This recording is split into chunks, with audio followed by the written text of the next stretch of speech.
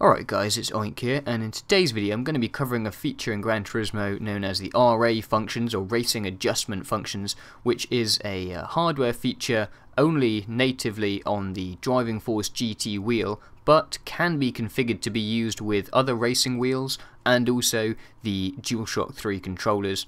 And in this video I'm just going to be covering how to set it up and also what it does in-game.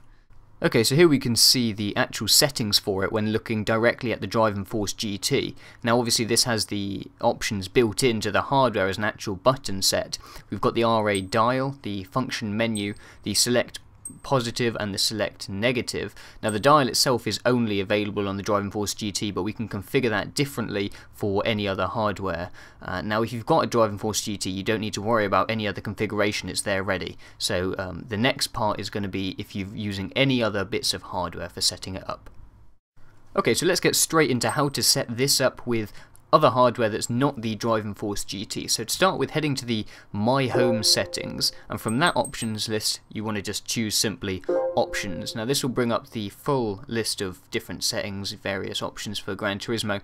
Now if you head down one page, this is where we'll find the options if you're using a DualShock controller, just a standard analog pad as you can see there in the picture. So let's first configure this. Now I personally use I don't use a controller, but if I were to use it, I use my L2 and R2 as brake and accelerate. You can also, I would recommend using the right analog stick. I've actually covered this in a video, so check that out first if you're a little, unclear about a good setup for driving with this.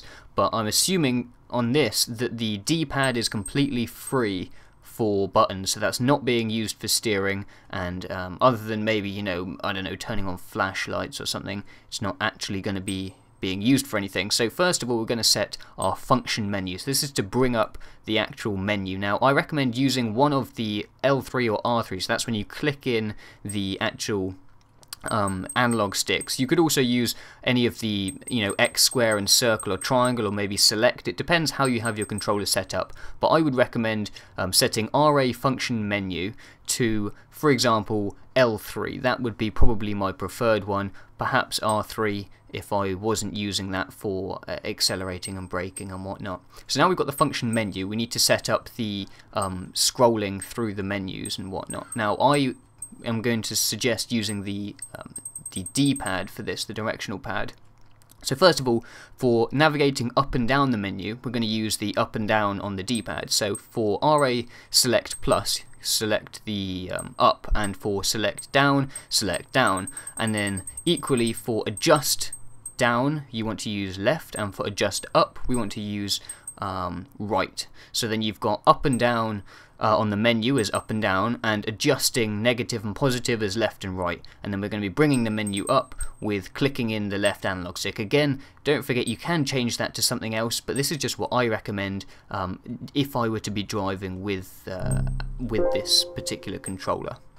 Now if we've got a different steering wheel, head down one more page and you'll find steering controllers.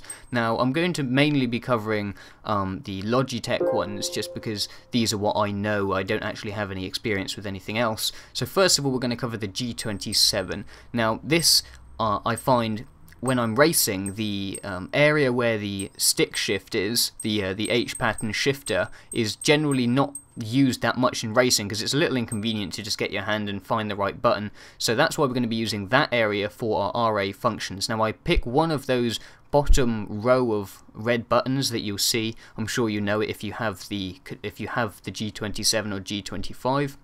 Now for our RA function menu, I'm using the far left hand red button, but of course you could assign that to any of those red buttons that you find the most convenient, but I've selected the leftmost. Now for our adjustments and our selecting the menus, is exactly the same actually as the DualShock controller, because this actually has a little D-pad on the shifter, on the actual shifter box thingy. So for our up and down select, we're going to be using up and down again, and for our adjust positive and negative, we're going to be using right and left, just the same as we did with the controller. Now the G25 racing wheel is almost identical, so we're going to use the exact same setup with the D-pad for up and down, and positive and negative adjustment on left and right, and then one of those red buttons as the select.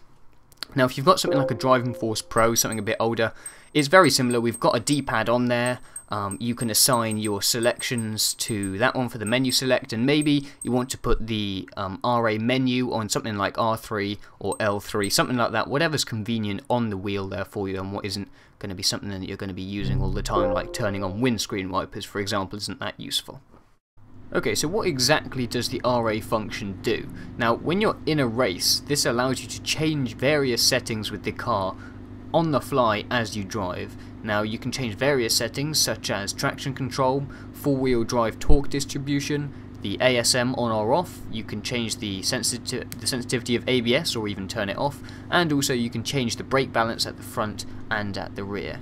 Now, for the most part, I find that changing these mid-race isn't all that useful. However, one thing that this is great for is if you are using the cars from the garage online, the recommended garage, those don't actually allow you to change any of the settings. For example, brake balance is the main one. You can't change the brake balance on one of the cars from the recommended garage. So this is really useful for actually allowing you to change those. And also, if you do, maybe if you're in the pits and you're finding that it's handling, you know, maybe a little bit tough, or you decide you really want to get a little bit of traction control on there, you can just change those when you've got a minute in the pits, let's say, or on a particular straight where you can just take a second to quickly change those, and it just allows you to just get that little bit of extra customization when you need it, and for certain situations. So I hope this video has helped you guys out, found this useful, and enjoyed it, and I'll catch you guys later. If there's any questions, don't forget to leave those in the comments, and I'll try and help you guys out. Thanks for watching, see you guys later.